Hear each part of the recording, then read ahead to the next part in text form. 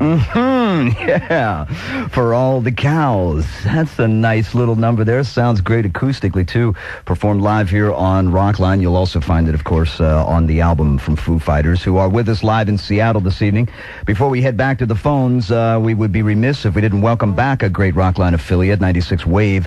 WAVF in Charleston, South Carolina. Great to have you folks back on the Rock Line, and hope to be hearing from you tonight and every Monday night on Truly Interactive Radio Rockline. Very, very tasty For All the Cows.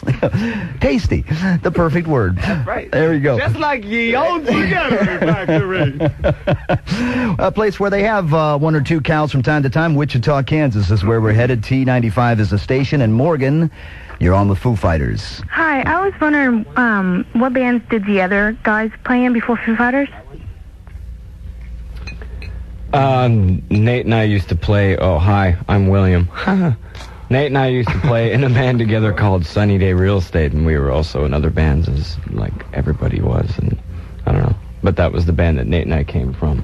Wait, were you guys in Chewbacca Kaboom together? Oh, well, as a matter of fact, Dave, yes, we were. a great name. I love that name.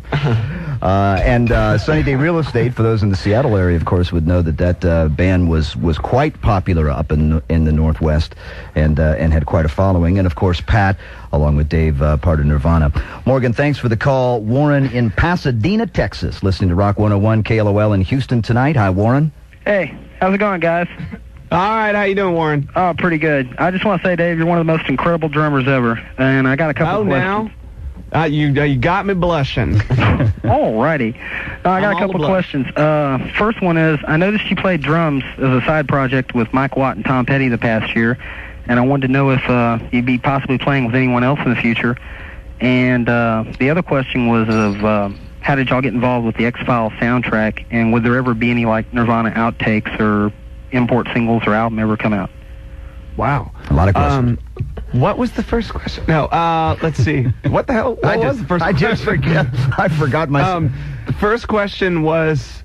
drumming. Not anytime soon, because I sort of believe in focusing on one thing when you're doing something like this band, putting all of my energy into doing this, and just focusing on that, not really doing much else. What was the next question? X-Files. X-Files. I like the X-Files. It's a good show, and they were doing a soundtrack, and they knew that the band's name and cover of the album and all that, whatever, name of the company label had to do with space, and so they just sort of figured that it would be a good match, and it was fun. And Nirvana outtakes, I think that there will be a Nirvana live album someday with live music from 1988 all the way up to 1994. So, but as far as outtakes, there's only a few things that haven't been released. Okay, so look but for... maybe someday we'll see the light. Live album in the future. Look forward to that. Thanks, Warren, for the call. We will have more from Foo Fighters, more of your calls, and yeah, they're going to play live for us again, so stick around. It's Foo Fighters for the full 90 minutes on the Global Satellite Network. Right, this is a call. Foo Fighters, they're with us live on Rockline tonight. And this is a call from Kevin. He's in Virginia Beach listening to FM 95. You get it? The name of the song, and this is actually a phone call, and oh well. WNOR in Norfolk is our station. Kevin, how you doing? Fine. What's your question for Foo Fighters? I was wondering if they could pick somebody to go on tour with right now, who would it be? Well... AC/DC. That's not a joke. It's not actually a joke. We would love to go on tour with AC/DC. But on this next tour, we're going to have bands like That Dog, a great band from Los Angeles. They're on Geffen. They're an amazing band. The Amps, who are a wonderful band from Ohio, with the singer is Kim Deal, formerly of the Breeders and the Pixies. We'll also be touring with Jawbreaker, another band from Los Angeles that is on Geffen Records, I believe. Wonderful band. Actually, San Francisco. Are they from San Francisco? Oh, actually, they started in Los Angeles, now they're in San Francisco. So. And then we'll have a band called Ween, who I'm sure all of you know and love because they're so zany. It's any group of That guys. doesn't answer the question if we could pick. Oh, if we could pick one? Oh, we did AC/DC. Oh, that's right.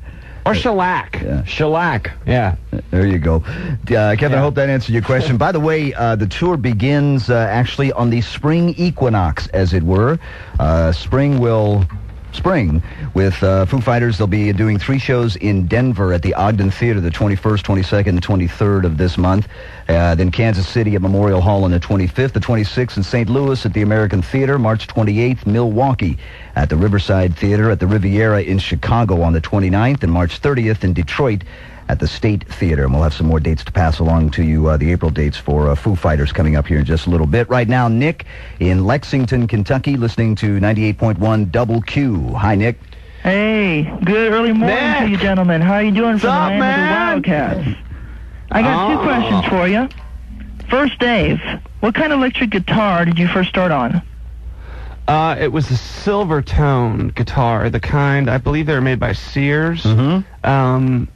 Comes with a case, a little amp in the case, and it's pretty guitar, and it's really nice, and that was the first one I ever had. Legendary guitars, especially the amp in case model was a particular They favorite. break easy. Yeah, that's right.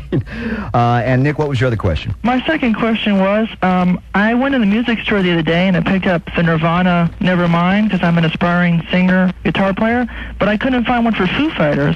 Any time of releasing one? A songbook thing? Yes. I believe that one might be released. I think I've seen one that they asked for our approval or something, but yeah, I think one will be out there someday. Keep your eyes open for it, Nick. Let's talk to Sierra in Plano, Texas, listening to Q102 in Dallas tonight. Sierra, you're on Rockline. Hey, Hey, back at you. What's your question? I want to know what their favorite movies were. Favorite movies? William? The first 2 that come to mind are probably Harold and Maude and Wings of Desire, maybe. Nate? Ooh, maybe Blue Velvet or Delicatessen. Oh. Interesting. Delicatessen's great. I think Pat's would probably be Clueless, and mine would probably be Happy Gilmore's really good. Actually, Raising Arizona was one of my favorite movies ever. I thought that movie was genius. Good movie. I love that movie. And, either that or Taxi Driver. It seems like Nicolas Cage is finally getting his due with his Leaving Las Vegas film this year. And, That's right. That's a good movie, too. Oh, it was. Very, very interesting film. I just saw Il Postino. That's a wonderful movie. Also up for Best Picture, I believe. All coming I up hope next it week. gets Can you play live for us some more? What do you got on tap there, Dave? Well, we could do a song that's called How I Miss You, and it's, I believe it's going to be on the B-side of the Big Me single, something like that. I'm not sure, but it's an old song, and it's like this.